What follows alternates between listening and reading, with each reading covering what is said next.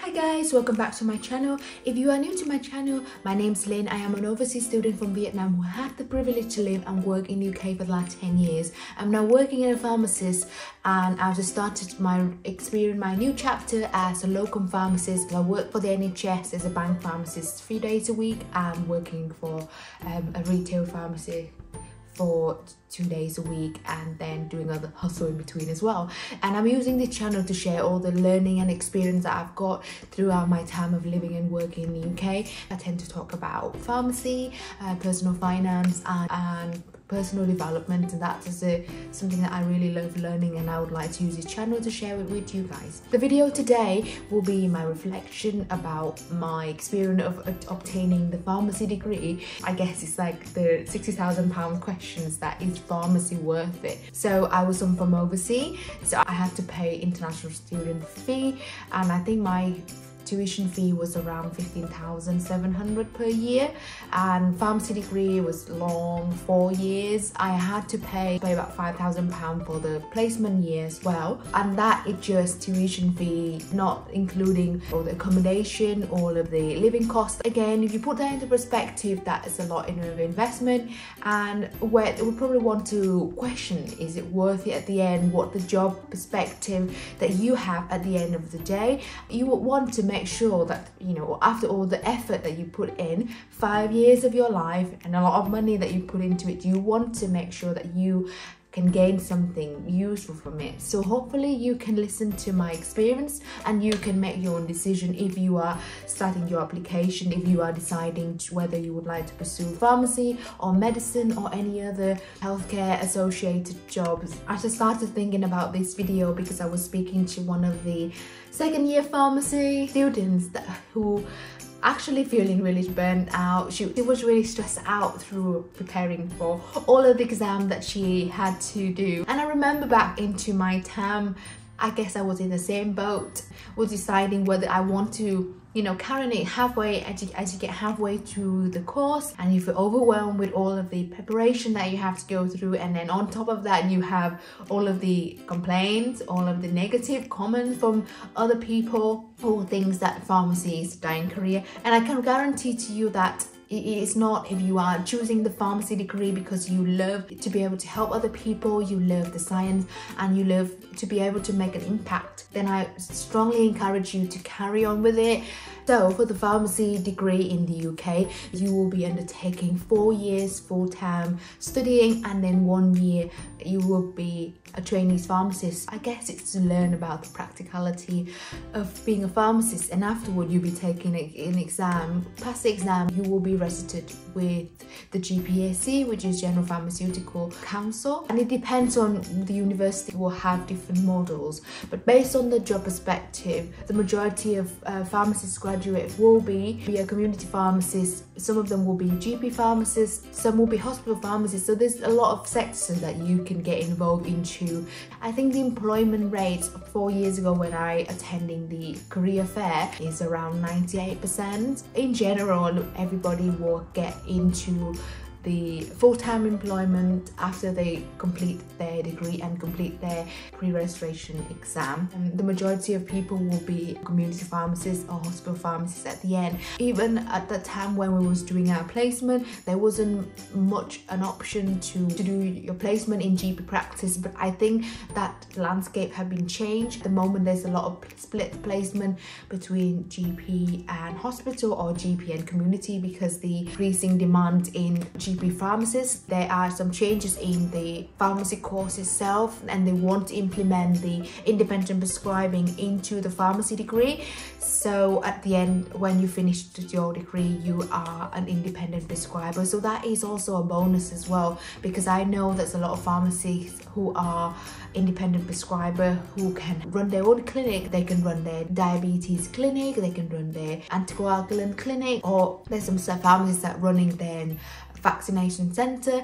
That those are the options that wasn't available 4 years ago when I first started my placement. So if you are bombarded with all of the negative comments about pharmacy as a dying career, and there's people are stressing out about the funding cuts in pharmacy, and then you might get anxious that actually you're spending a lot of time at university, you're getting yourself into a lot of debt, and you don't have any jobs at the end. And I can guarantee you that's not the case. If you are willing to fund yourself or trying out different sectors, there's always going to be an option for you at the end, as we are going through this unprecedented time with healthcare. COVID-19 is still lingering about, and there's a lot of pressure that putting into the NHS and putting into the healthcare sector. There's always going to be a demand for pharmacists at the end. Or if you want to try something different, even move abroad like Canada or Australia,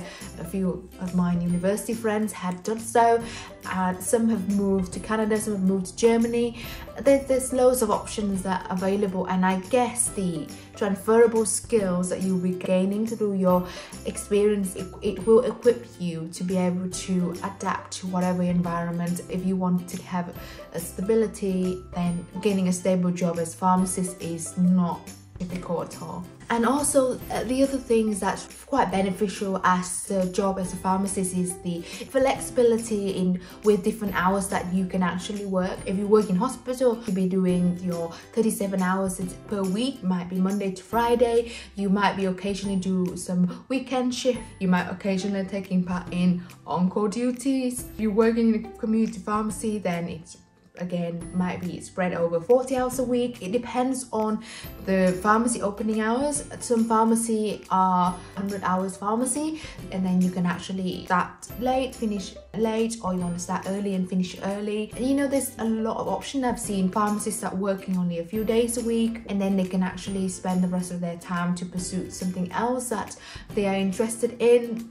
For example, myself at the moment, actually since COVID, there's actually option to work remotely, to work from home. There are a lot of options that we can try to, which I think that it's quite valuable to know that these are what you will have if you want to plan your life in like after 5 years, you know, after you've done all your initial training and you want to try something else that outside of pharmacy perspective. Or some people would like to take another degree in changing to medicine or dentistry. And you know, when you are 18 and you make your decision to pursue the career in pharmacy, as the experience that you expose yourself into might sparkle something that you didn't think that you was interested in, then you might want to pursue something else completely in life, and that is okay. And pharmacy degree allow you to do that as much as it allow me to have the option to try it out. And I think this must be my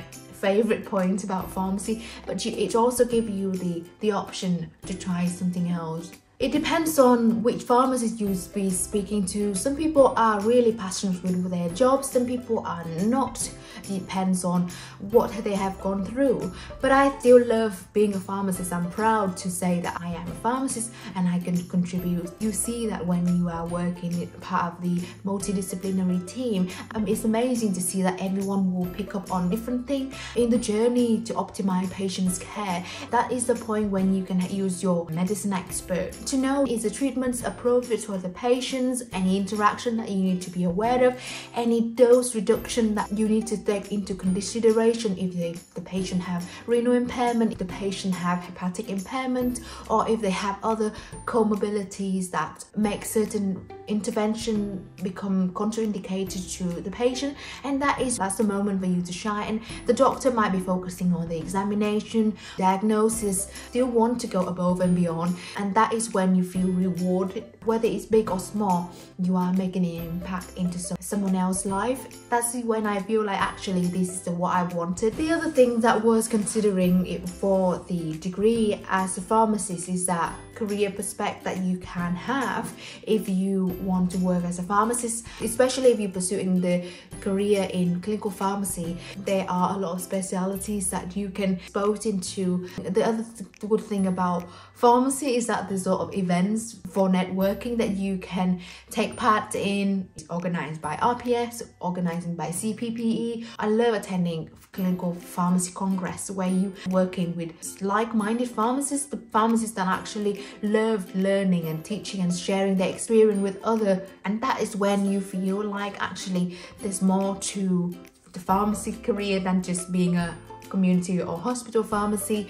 You can go into be a research pharmacy or be a lecturer at university. If we go back to the last video that I have, that when I decided to quit my full-time pharmacist role, I decided to quit it because I guess I went to a really rough time and I got really fed up with the bullying, toxic environment of full-time pharmacy life. But I still love my job. I still love to be able to be a pharmacist and contributing and keep learning. Again, I guess the other valuable skill that you have, apart from all of the communication skill, problem solving skills, researching skill, you also the skill to constantly stretching and keep learning, because with ever-changing time there are always going to be new treatments that are available. You want to equip yourself and you want to, as you get used to that skill, you can also using that to take part in different degree, or if you would like to try out something else completely different, you can also do that too by using the learning that you have through the pharmacy degree. That's all from me today,